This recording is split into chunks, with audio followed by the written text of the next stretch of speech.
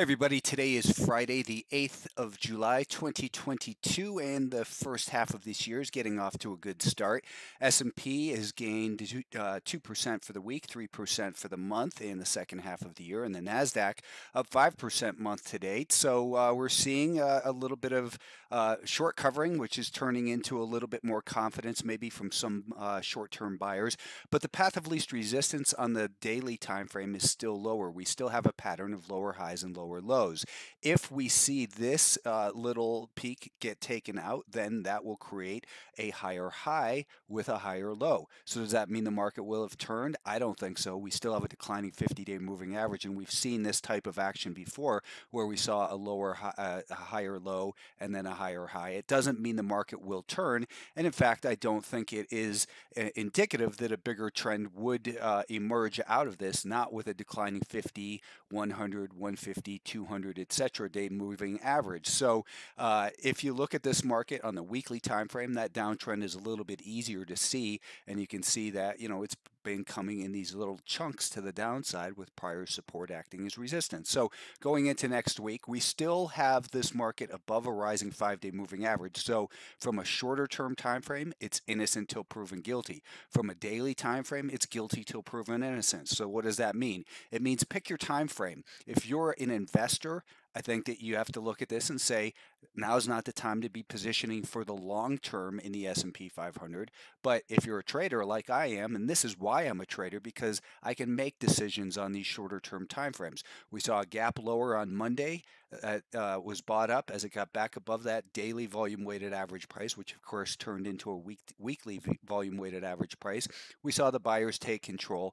They then made a higher high above the rising 5-day moving average. I documented as it was turning here on Tuesday that it was starting to turn flat to higher, and we were on alert for upside. That is on Twitter. If you're not following me on Twitter, again, if you're just listening to this on YouTube, you're missing out on so much content. It was funny, someone 2 weeks or 3 weeks ago said, I don't do social media. I only follow you here on YouTube. What do you think YouTube is?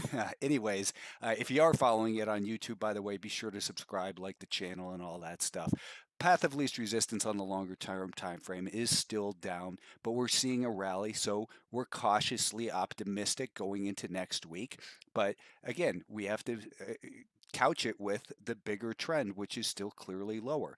The NASDAQ also had a positive, constructive week. We have a higher low in here. We have a declining 50-day moving average that we're right at.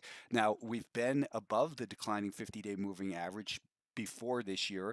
It doesn't mean that it will turn around. I tend to look at it more as long as it's declining, it's more likely to fail than continue higher. So if we see something like this, and then the next downtrend comes, and then what we would have is maybe then the 50-day moving average would have the opportunity to start to flatten out. This is where we were about 50 days ago. So it's not going to happen right away that 50-day moving average will flatten out, but it's starting to make a showing encouraging signs that maybe one day we'll point to it and say, hey, that was the bottom. But I'm not here to call bottoms. I'm here to trade and make money trading. We saw that the buyers regained control of the trend in the NASDAQ as it got back above the volume weighted average price from the prior swing high and the swing low right there together, along with the 5-day moving average, and it took out that resistance. So buyers are in control here. Short term, it's a little bit extended as it got back above this little prior peak right here.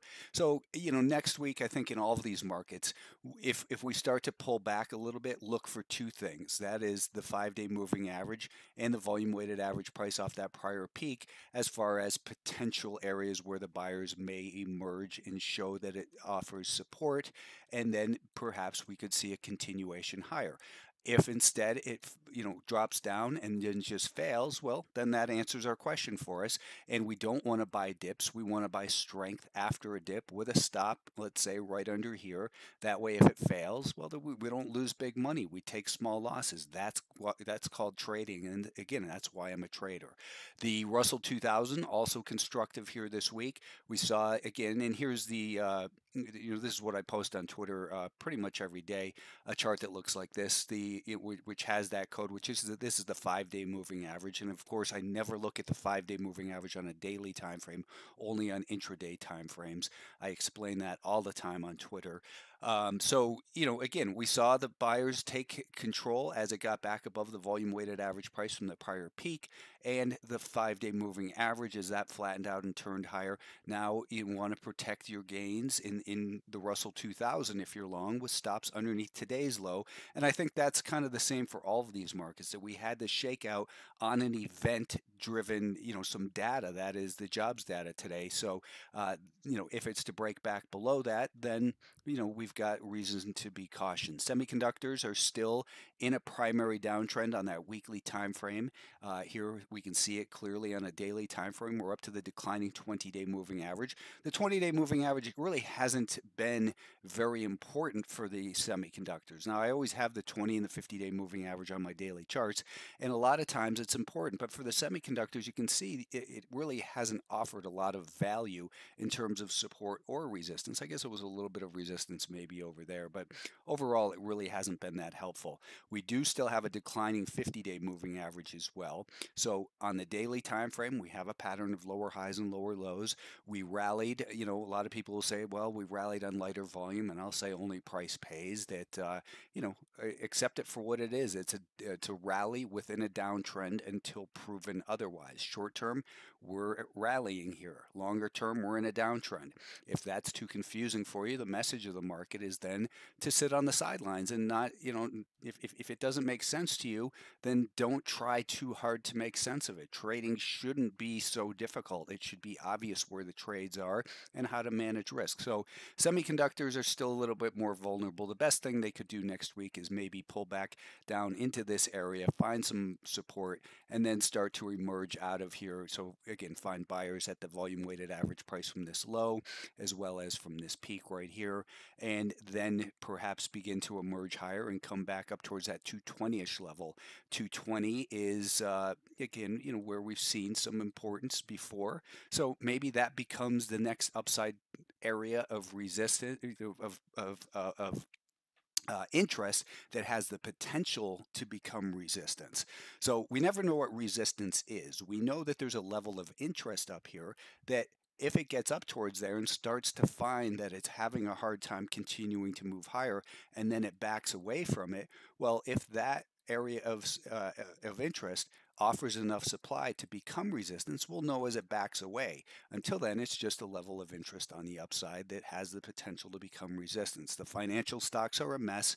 They're still, when you look at, and I say that because on the intraday time frame, here there's a 15-minute, we can look at the 30-minute time frame, and you can see it's just a bigger mess in here, a lot choppier than the other markets. I really don't see a big advantage to being involved in here. We've got this level that's kind of been important, and that's just, this level in here. So I think you're just best off leaving those guys alone. And energy names, they may have seen the low of this pullback as it came down all the way to the 200-day moving average. And as you know, I've been saying for the last several months, protect your gains in there. Hopefully, no one wrote it all the way down here, or, worst case, the dumbest thing to do is to set your stop underneath here, because we often see in these oversold markets, when they get that first bounce, they undercut the prior low, come down to an important level like this, and then reverse higher. So I think that the energy names probably will set up for a bigger bounce, simply because we still have a rising 200-day moving average. And when you look at the weekly chart, this was a heck of a pullback in there. So I think this is an area I'll most likely be looking for stocks for subscribers to Alpha Trends to talk about next week. Other than that, I guess I'm going to wrap it up right here. Hope you had a good week of trading. There was certainly, let's talk about actually this CELH. A lot of people have been talking about this one on Alpha Trends. We got involved right here on Tuesday. We've got 1/3 left. If you follow me on Twitter also, I had pointed out on Tuesday this PRVA before it moved right over here at $29.48.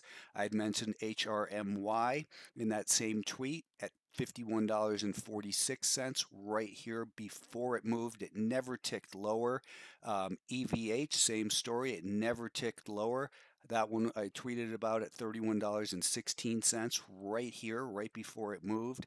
And ALKS in the same exact tweet at $30.47. It never ticked lower from the entry. So hopefully you're following me on Twitter and have a good weekend.